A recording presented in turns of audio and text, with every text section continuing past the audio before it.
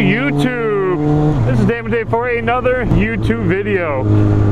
So I got a couple things to do. I have to go get a key made because I lost the key over the winter, and yeah, I also need to go get my bike fixed because I have no cluster. I don't know if my signals work or when they're on, for that matter, or if they're on. What else do I gotta do? 1, 2, 3. There's a third thing I had to do, and I don't remember what it is. But I want to give you guys a walk around of the bike, of all the work I've done to it, trying to get a handbrake and all that. So that'll be what today's video basically is about.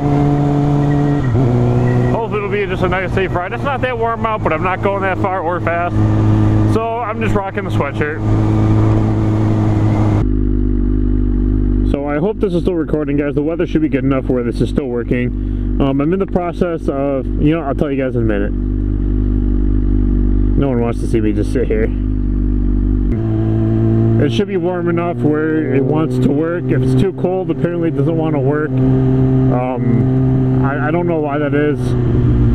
I've tried it indoors, outdoors, left, right, up, down. Nothing really wants to work when it's cold out, so I don't blame it because I hate the cold. But after doing a lot of talking and yelling with Gopro, they're gonna help me out and get another one for a discounted price. So I'm going to be getting a Hero 5 Black very soon, within the next 2 weeks, I hope. And that's built literally to be outside. It's built to be underwater, and everything is waterproof camera. Slow the fuck down, dude. Alright, so there should be a locksmith here. But once I get that, then I won't have any more camera issues. I'll be able to film everything all the time, like normal. Unfortunately, I'll need the new adapter for the microphone, but small price to pay.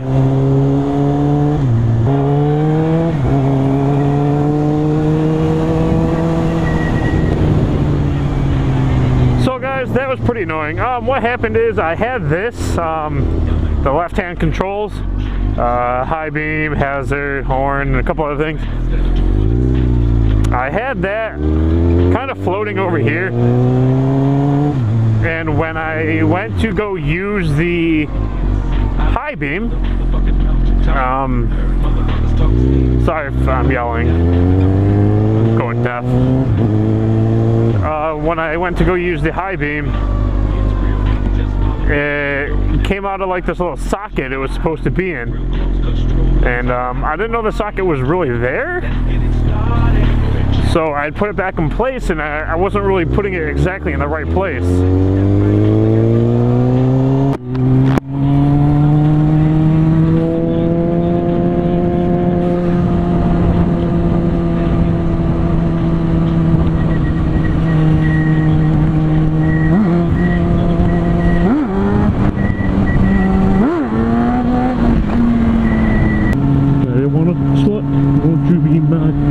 So once I finished that, it took me a while because I did it like 5 times and it wasn't working.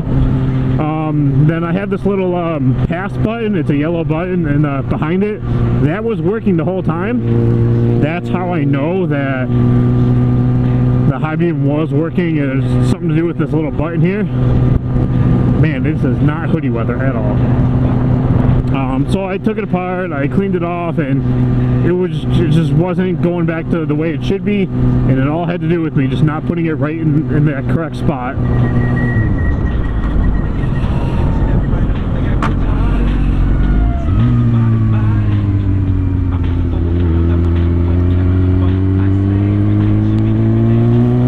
Shaking that ass on that floor, bumping and grinding that hole.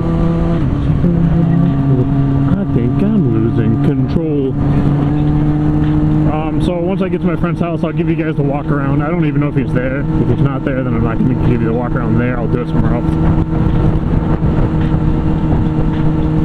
Pretty sure he's there though. It is getting a little late though. Maybe I should just go home. I don't know.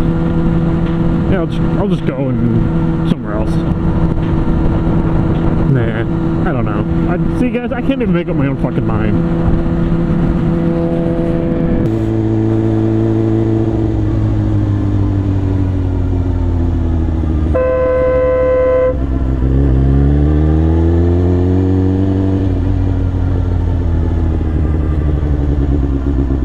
I know that was gonna happen. I knew that was gonna happen.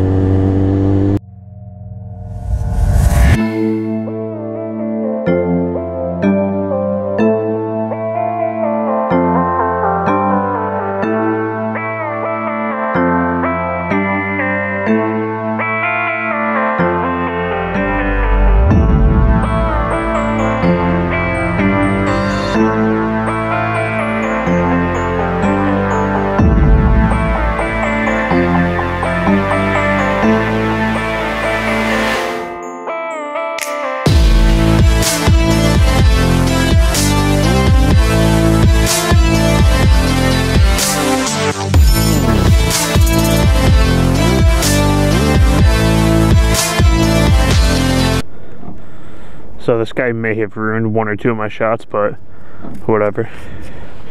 He was over there when I pulled up my first camera. My first camera didn't work, so I don't have the LCD screen.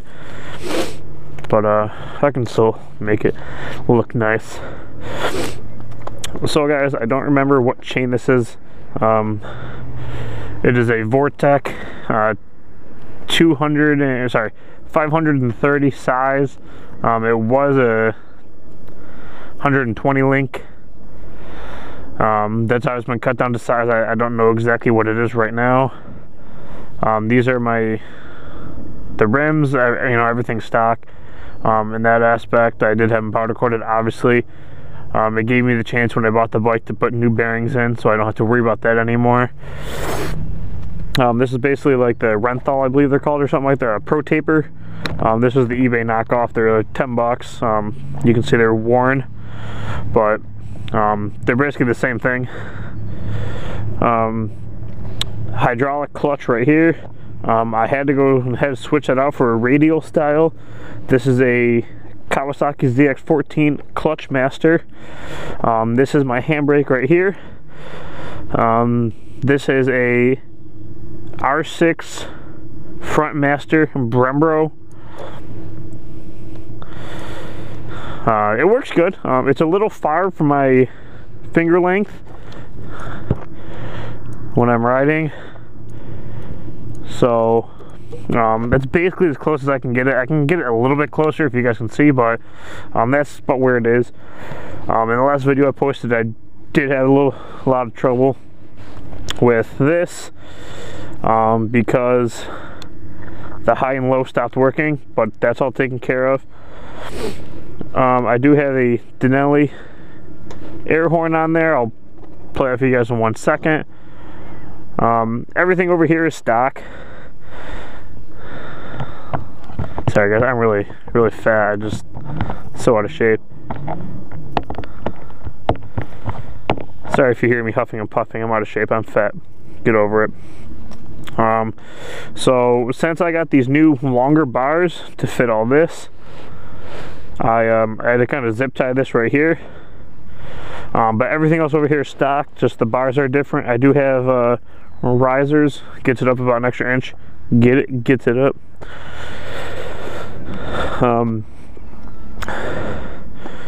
I forgot the name of the lines I switched to, but I switched the whole bike to different lines. They're all stainless steel, black fittings. The 80-inch line here, I will put it right here. The name of it, I think the guy's name is Ray Chan or something like that. He's from Niagara Falls, Canada. Leo Vince full exhaust, came like that on the bike. Currently right now, because I'm practicing wheelies, I am leaking fork oil. Kind of bad, but it ain't getting anywhere, so it's no harm, no foul. Everything else is pretty much stock. I upgraded a lot of this for the handbrake setup. This is the NDC triple caliper bracket. These right here are off of a Kawi. In particular, they're off of the Ninja 636. And my foot brake, I used to have one of these. I switched the foot brake over to a Kawasaki foot brake because that's what this caliper bracket is made for. I know I've been telling you guys all about this, but I've never actually showed you guys, so now you guys have seen it.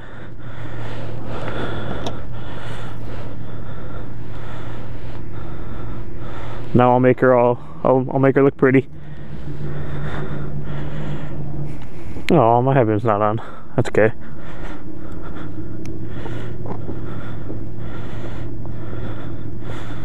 Yeah. And since I almost got hit going that way, I'll go this way now.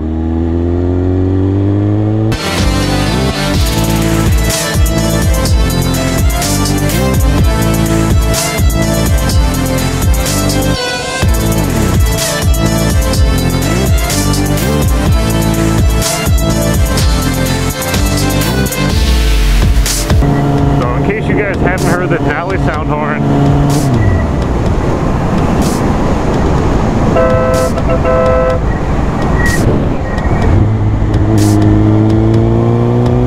I hope you guys can hear it. It's actually pretty loud, and it definitely saved me from an accident when I just pulled in there.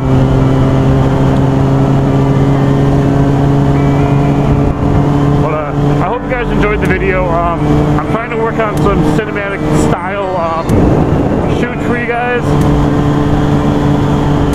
I don't know how well it's going to turn out for the GoPro. I'm going to try to make it look my best. Sorry if I was yelling, Wendy. So I'm going to try to make it look the best I can.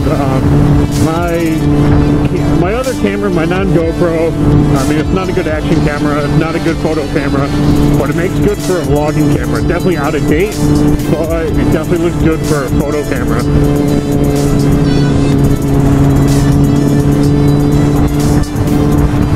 Or sorry, it looks good for a vlog camera. It's got the screen on it and everything. It's been plugged into my computer for like a week or something stupid like that. I never moved it, never unplugged it. So I just assumed it was charging this whole time, and it wasn't. Kind of pissed about that, because I was waiting for a good sunny day, kind of for the sunset, all for this, and go to turn it on, it says low battery, I go to press record, so I can say something real quick, and it dies.